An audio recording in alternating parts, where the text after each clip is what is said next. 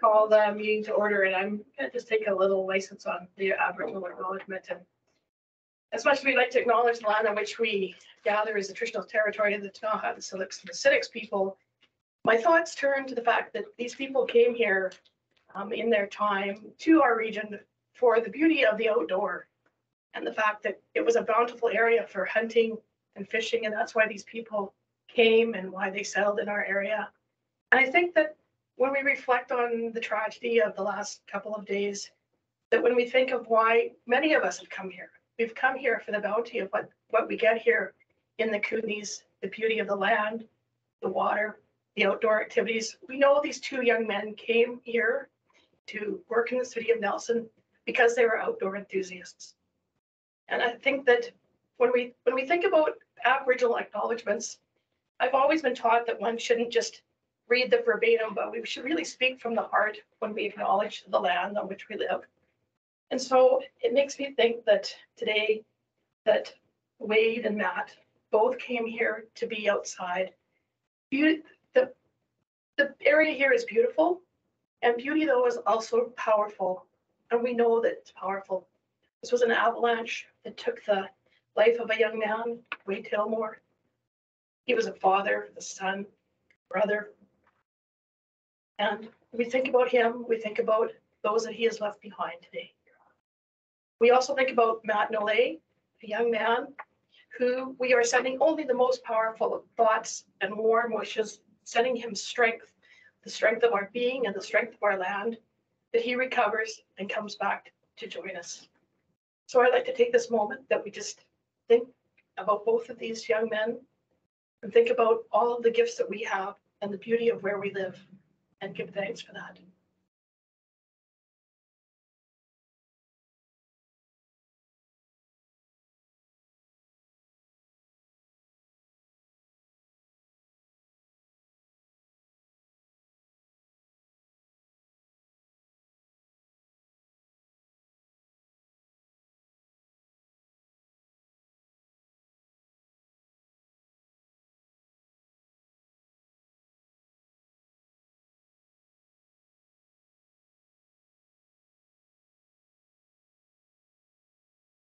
Thank you, everybody.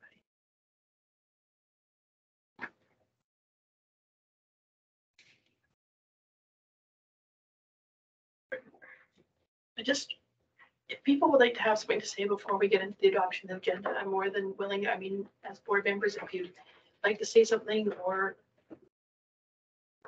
and I'm good if nobody wants to say anything. It's always hard sometimes to find words. But some of you have worked. I want to say something, if I may.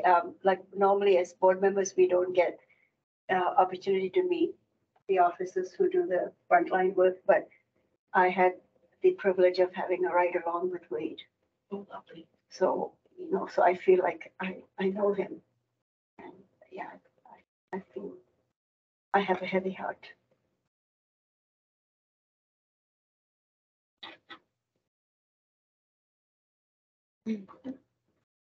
Yeah, I just wanted to say that, as I said to one of the constables just downstairs just now, I know your jobs aren't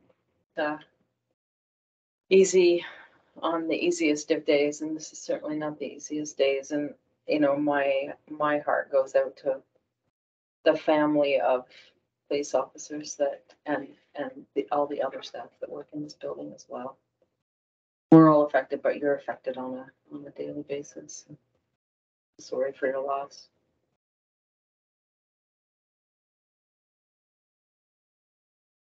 And I just, if anybody wants to talk or reach out, that we have resources and we have each other. And I think it's important to remember that as we move forward. It's still going to be difficult for a few days, and for some of us much longer than that. So if I could have a motion then to adopt the agenda as circulated. Moved, seconded, all those in favor, thank you. That passes. Moving on to adoption of minutes from the December 14th meeting. Recommendation is to adopt the minutes. Any errors or omissions? It's been moved by Lena, seconded by Sue. All those in favor? That's been carried. Thank you. Number 4 is public participation. The police board will permit comments from the public on issues the board is presently dealing with or on any other issues that is of interest to the general public. Comments from individual members of the public will be limited to a maximum of 5 minutes, and all comments during the session will be limited to 15 minutes in total. And I see that we have some guests here today, and we have a member of the press. And so I think I'll start with our guests if they have any questions or they'd like to make a comment. I'm Sherry. Yeah, name and where you live. Yes, thank you. Sherry Welsh, live in Nelson. And on behalf of the West Kootenai People for Racial Justice, I just want to express our sincere and heartfelt condolences on this really tragic loss, and know that our goal has always been to work together with the police department to make justice services in this area as good as possible or as best as it can be. And we're here to look for opportunities to provide support for you. Thank you. I reiterate what Sherry said.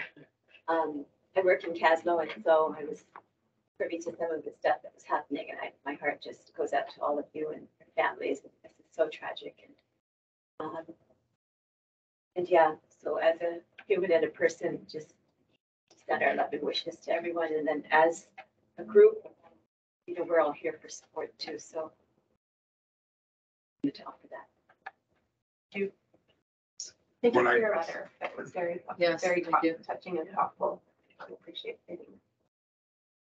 I got it this morning and my email box had been inundated with emails on behalf of Vista Radio.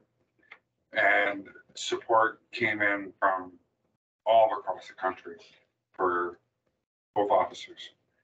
Heartfelt, like really in depth. And I'm not an emotional person, but it broke me down. So I can honestly say on behalf of Vista, 135 The Bridge, the whole company offers our condolences for the police department, for the families, for the city, and for the residents of Nelson as well. We did note that Constable Millette was from Ontario. We do have a station in Kapuskasing that is looking to put together a vigil because they believe that he was born and raised at school or attended Hearst, which is just outside of Kapuskasing. So our station right there would like to confirm that he is from Kapuskasing or the Hearst area, because they would like to honor him appropriately. Even though he is still in hospital, but they would still like to pay respects by doing something as far away as Ontario. So if we could get confirmation of that, we would love to be able to put something forward to honor both officers. Thanks. I'm sure that the chief or deputy chief will be able, or Shiloh will be able to do a little bit of groundwork there to Great. determine that Thank for you. you and get back Thank to you, you. Mayor. Okay, seeing no other public participation. Moving on to item 5A, police board committees. Anything specific then, or We We're were just going to going to 5A. confirm, I think, the members, right, today, because Lindsay wasn't here. oh, right, Yeah. right. And I think Lindsay, we had kind of, Yeah, but So that's. I saw- Yeah, and I had put in my preferences as well, and those aligned with what I had asked or suggested, so I think that those are great. okay, And Shiloh had given me the information after the meeting, so it's time to look through it. excellent. Thank Okay, you. Yep, that's great. okay. So then we can confirm that all the members, that'll be in the next document that we get with everybody in their appropriate spot. So 5B, so we're moving on to the BC Association of Police Boards Conference theme ideas. We were sent away last time with a task to think about what the theme might be for the upcoming police board conference. And I think, this is over to you. Are you involved with it? No, this is where I don't know who's on these committees. and Yes, stuff. I am on that committee. Yeah. No, that's right. I'm the liaison of the BCAPD. So that part, you're absolutely correct. When we discussed it last time, I brought up a theme that had been suggested at the last association meeting, which was relationships, and we talked about it a little bit, but we hadn't gotten any further. We're having another meeting, a conference planning meeting next week, and I think that it's probably time for us to try to nail down if we think that that's a good theme, what we mean by it, and start to think about who we would like to have as a keynote speaker, and how to target the theme through that.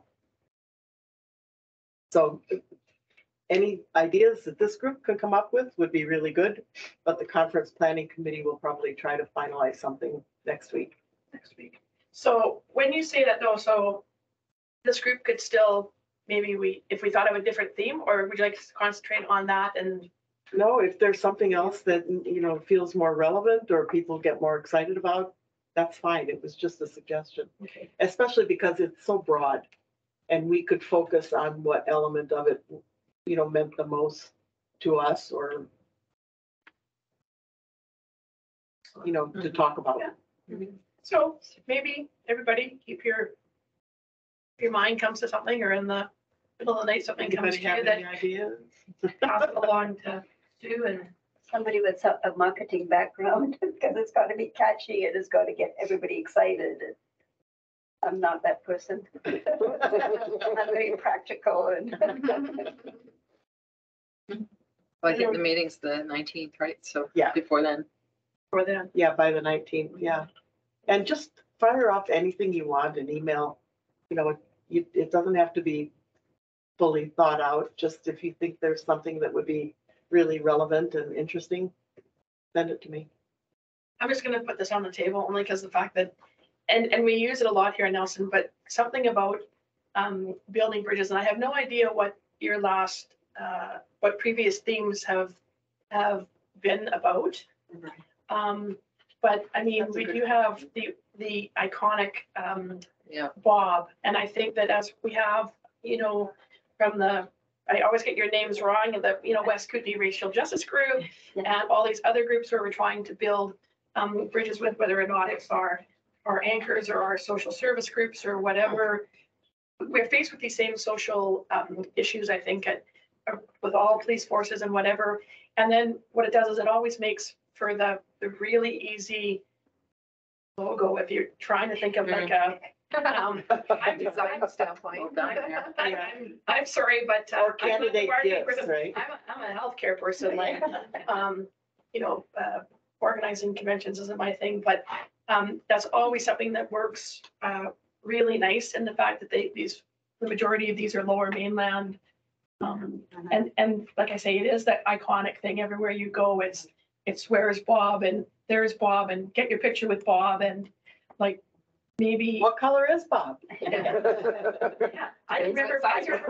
I've been here so long, I remember when Bob was silver, green, and orange, and now it's kind of cosmic pink and whatever. Yeah, but just, I mean, it's a simple concept, but I think it's a concept that in this day and age, that building a bridge is maybe an important I reflection. think it's the same, I think it's very, They're next very together. similar, yeah. Building relationships, building bridges, Yeah. I think that they align or could mean the Yes. same thing. The marketing, there's There's the marketing girl right there. Anyways, just, that's my 2 cents. Yeah. You got it now, and I hadn't even thought about it until just sitting here just now, so. There you go. Like Well that. done. Well done. 5C, so if anybody comes up with a brilliant idea, you have until the 19th to send it over to Sue. 5C, the BC Association of Police Boards Awards Program, and so we were gonna go away and think about this as well. And I'm open to the floor for any discussion. And Sue, would you like to start again? Well, there are two elements to this. One is understanding the intent of the program that the BCAPB is putting out, and the fact that if we want to participate in it, we need to contribute $350. And then the second part of it is to look at the labels, I guess, of the 3 awards that are being proposed, and thinking of how or if we would find those useful in terms of highlighting positive things going on either within the department or between the department and the community. So anybody have any thoughts after reading through this material? On the second page of the package, it says page 9 of 14, actually. It shows who would be the nominators and then who would be the potential recipients.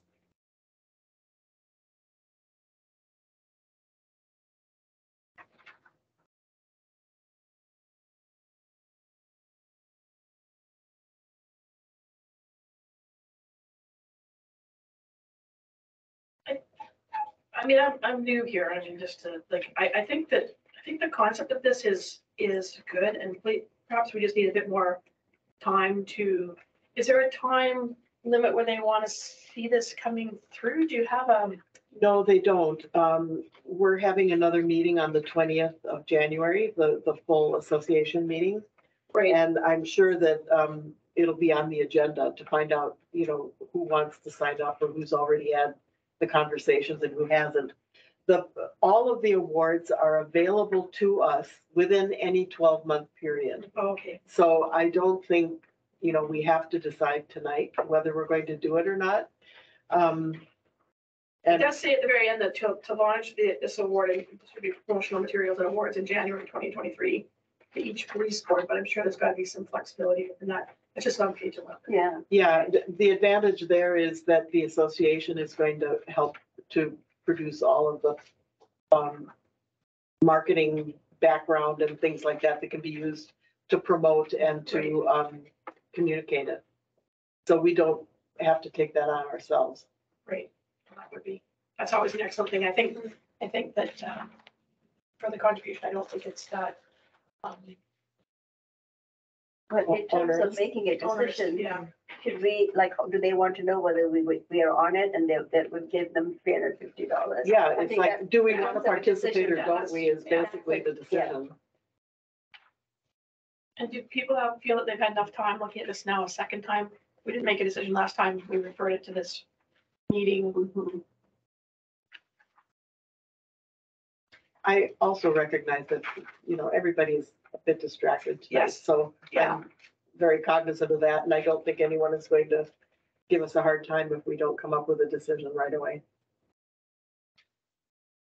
And I think that if we can just kind of keep that in the back of our minds so that we could let Sue know as Can we vote if we? call for a decision in February for sure? Yeah. Yeah, sounds good. okay. So, let's just, then we'll move referral of this item again to the February board meeting. Somebody that can move referral, please. Who seconded referrals not debatable? All those in favor, carried. And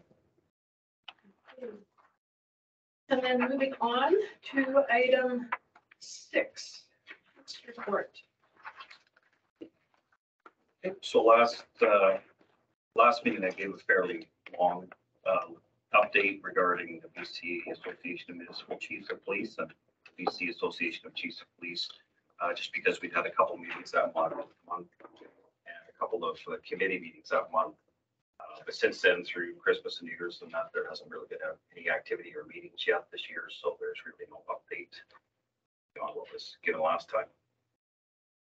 For community policing, I'm kind of putting a different spin on it tonight. It's almost the inverse of community policing, where the community, I think, is supporting the police this week in particular.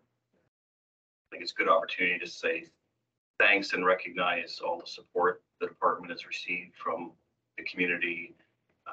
You know, the emails, again, the calls, the flowers that have been delivered, more food than anybody can eat has shown up. And of course, we've been trying to give some people some time off, so there's even fewer people around these days, but we're trying to give it out, spread it out, give it to the families of the officers and that who are also getting a lot of food and things dropped off. So again, just the generosity has been fantastic. The outpouring of support and condolences has been fantastic. So I think it's a bit of a gauge of some of the community policing things we've done in the past that, it's coming back to us now.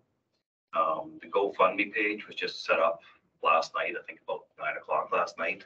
So it's 20 hours, give or take. And I haven't had a chance to check it in the last couple hours, but even by, I think noon, it was over $5,000. It's past 17,000. Yeah. It was over 10 at like 3 o'clock. Yeah, I thought I heard somebody say it was into the double digits of thousands. So again, just acknowledging that. And I know there's been a lot of interest. Local news and CBC both checked with me today to find out if we'd had it set up yet so they could put it on their website. So I've not had a chance to get back to Global. I haven't had a chance to get back to CBC yet, but I will do that. Yeah, that's kind of it for the community policing. We're still doing all of our normal stuff other than the last couple of days. But again, not to be a broken record, but just want to make sure that I recognize all the support we've been getting. The Nelson Police Foundation, we had a burger, beverage, and Leafs game fundraiser planned previously. That was to go on January the 28th. So everybody would go to Finley's to start with. It's a $25 ticket. It includes a burger, a beverage of your choice, and then a ticket to the Leafs game. We had that. Initially, the plan was for funding some of the other community programs or things we were going to do. We've since discussed that and have changed that to a fundraising for the two officers and their families to support them. So I think that's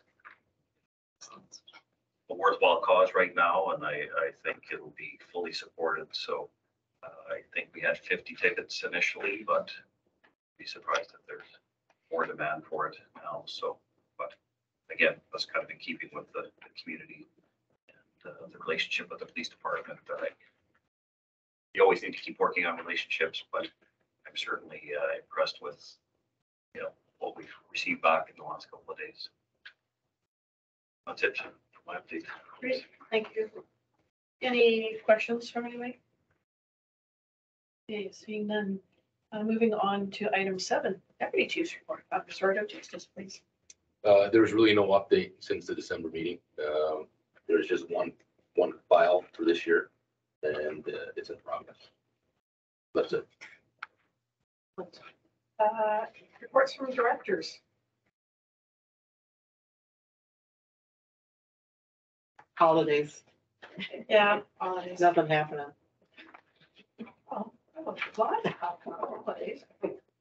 Okay, and my report. So my report's fairly limited, but I do need to pass along, as the chief was mentioning, and as has happened to all of us, including the media, the overwhelming feedback from our media scrum that we did yesterday, and just people wanting to handle condolences. But I promised Chief Brock that I would, at today's meeting, mention that he called to pass along condolences. You probably don't know Chief Brock, but he's the guy whose name is on the outside of the building there. It's, I think, the longest serving police chief in the city of Nelson. I think he was 13 years as police chief, and he does. I was fortunate enough to know Ron when he worked here. I was on city council when he was police chief. So we go back a long way. We had a lovely talk, and he said that, I still have to stop myself when I tell people that's my police force. So he did want me to pass along condolences, and he thinks he always says that this was the best job he ever had, was being the police chief here in Nelson, and that he was his heart's really always still been here. Thank you. Item number 10, correspondence and information. 10A, the Nelson Star. Just a few more on page 13. It's just our ad, Shiloh. Yes. Okay. Yeah. Okay, excellent. So number 11, we have a little bit of new business about the agenda format. and the use of the consent agenda. And you can read it. It basically, consent agenda is used for items that are routine and are already usually, the vote would be in favor of. And grouping them together does decrease the amount for lots of motions on the table. And it does help speed up the meeting a little bit. Not that meeting should be speedy, but it does streamline things.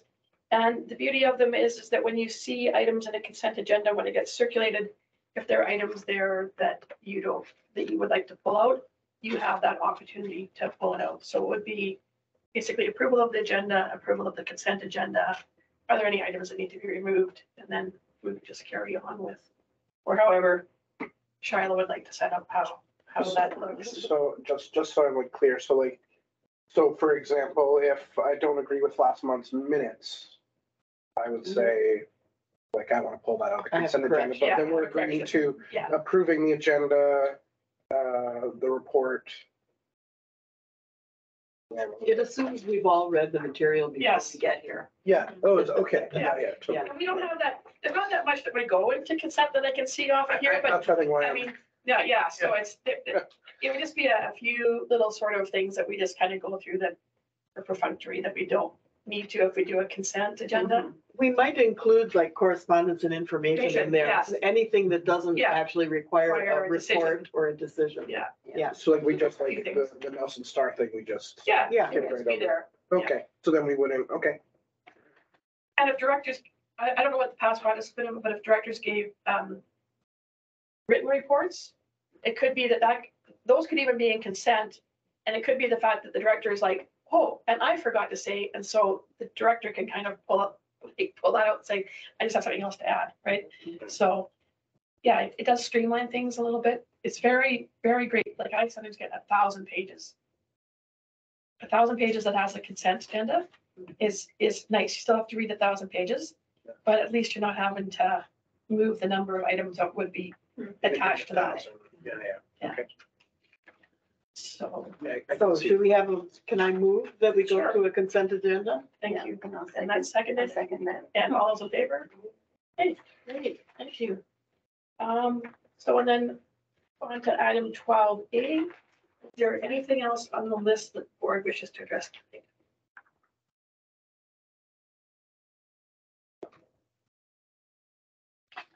Seeing none, I would like to move on to the adjournment, and that we will be meeting on February the 8th is next. Do we need to confirm quorum? Oh, Jane, you're not here? That's right. Yes, we just want to double check that there's enough people here for okay. February date. Yeah. And the rest of us are here. I think I'm pretty sure in here. Yeah. I should be here if I have to go to, I have a meeting with some Victoria that day. I think I can go to it remotely, but I would be free at 4:30 still to be at the remotely here. You can be the Remotely talking head. vague, I could be vaguely here. You can be the talking head. So are we good then? Do we have enough people? So just Jane, you'll be absent and that's. Okay. So all those in favor of adjournment? And looks like it's carried. So there we go. So February the 8th, 4:30, and I want to thank